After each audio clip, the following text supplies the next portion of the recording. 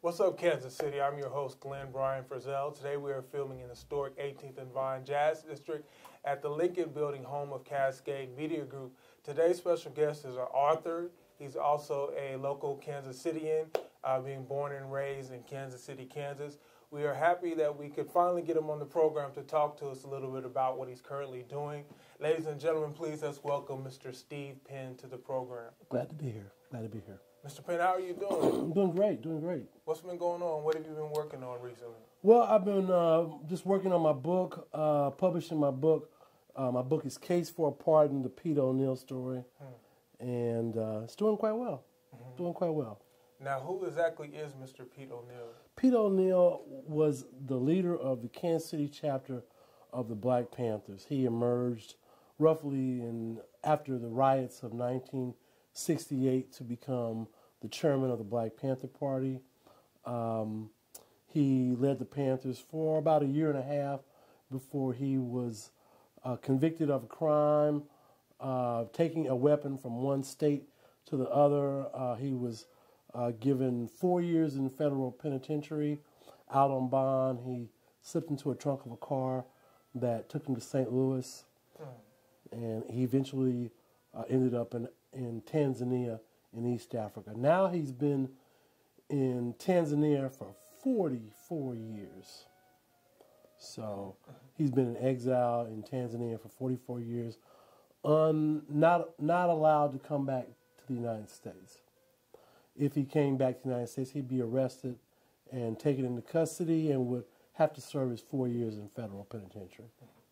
Now, a lot of people feel that Mr. O'Neill is a person who should be exonerated and he should be allowed to come back into Kansas City, which was once his hometown. That's one side of the issue. Was Mr. O'Neill's name one you heard regularly when you were growing up? Yes, and as I was a reporter for the Star, it was the most fascinating story that I ever came in contact with. And so after my work at the Star, this is just one story that I decided to embellish and work on and publish.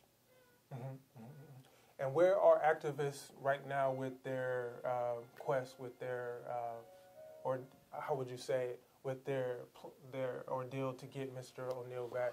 Well, their quest. Well, my partner in my project is Alvin Sykes. Everybody knows Alvin. And Alvin is working on the legal component of Pete's case. He is trying to contact officials in the federal government that might be willing to exonerate Mr. O'Neill and allow him to come back to the United States. So that's what Mr. Sykes is working on. How do you respond to critics who claim that this is no longer his hometown, Mr. O'Neill is best where he is, and we should really probably just let it go? Well, that's a few people's opinion, but I truly believe that Pete O'Neill really did nothing wrong and should be allowed to come back to Kansas City. He's paid his price in full. Pete's debt to society is, as I see it, is paid in full.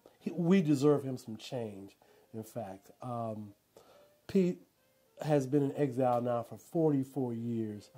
He has paid his price for this particular crime that I contend he didn't really even commit. And knowing and understanding that it was done under COINTELPRO, which was the federal government's goal to put him out of business, and it worked, knowing that, and that it was done under J. Edgar Hoover, that Mr. O'Neill should be allowed.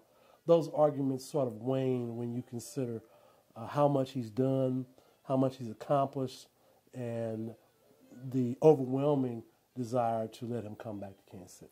Now, a movie was released about 20 years ago when I was in high school, Panther, and there have been documentaries that have explored the FBI's attempt to disband not only Black Panthers organizations, but other civil rights organizations under President Lyndon Johnson, J. Edgar Hoover, specifically planted individuals to disrupt the activities that were going on. What, for some of us who are a little too young to actually have lived that firsthand, what were the Black Panthers synonymous with here in Kansas City? What did they stand for at that time? Good question. The Black Panthers are synonymous with starting a breakfast program which fed hundreds of children a day. That's what they're accused of doing is feeding children. That's the kind of programs that they were working on, and Pete was very much involved in the center of this. Whatever situations in town where people were discriminating against African Americans, whether it was after an arrest or whether it was African American, whether it was a church in the Black community that wouldn't allow African Americans to become members, whether it was a beauty pageant that was exploiting African American women and abusing them, Pete took a stand and actually tried to effectuate some change. And I truly admire Pete O'Neill. I think he's a local hero and should be honored as such. Tell us a little bit about your book. Well, my book is entitled Case for a Pardon, the Pete O'Neill Story. It just details Pete's entire life, from his activism as a Black Panther, all the way up to his exile. I don't know if you know, but Pete has gone on to adopt 23 children, Tanzanian children of his own. I got one, and my hands are full. Imagine 23 colds, 23 headaches, 23 nosebleeds. Multiply that times 23. That's the work that Pete O'Neill is doing every day. He raises these children as his own. He provides them education, clothing, and health care. And he's just doing some amazing things. Hopefully he hopes to get a couple of doctors, lawyers out of that bunch of children. So Pete is just doing some amazing things. And also he has a community center called UAACC, which operates on his property, and every day young people from around his community come to his village and learn and are educated in his village. It's just an amazing sight. He also has running water at the back end of his property for anyone around, anybody within his vicinity. They can come up, use their jugs, and get fresh running water to use for their clothes, for their bathrooms, or whatever. Pete has done some amazing work in his community. Have you seen him? Yes, I actually went over and visited him for about a month in 2012. Sat down, talked about what I was working on, and he helped me.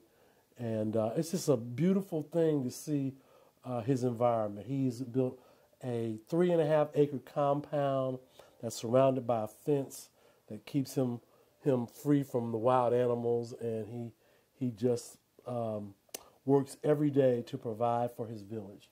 Has he evolved with the onset of social media?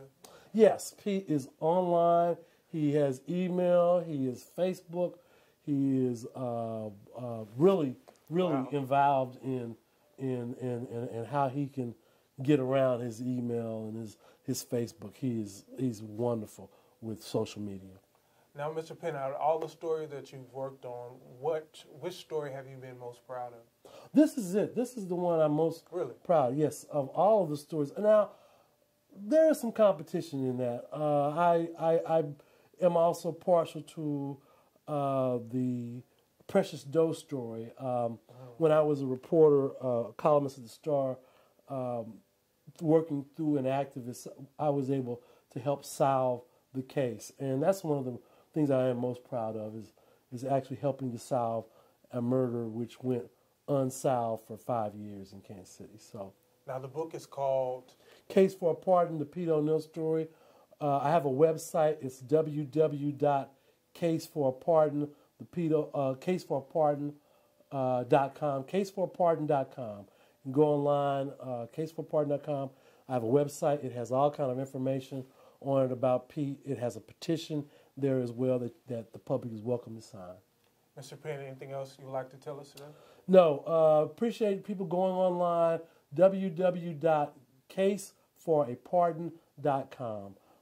Learn about Pete, learn about his story, and advocate Pete coming back to Kansas City. The book is Case for a Pardon. Its author, Mr. Steve Penn, is a former Kansas City columnist. He now writes books. We are glad that you shared with us today.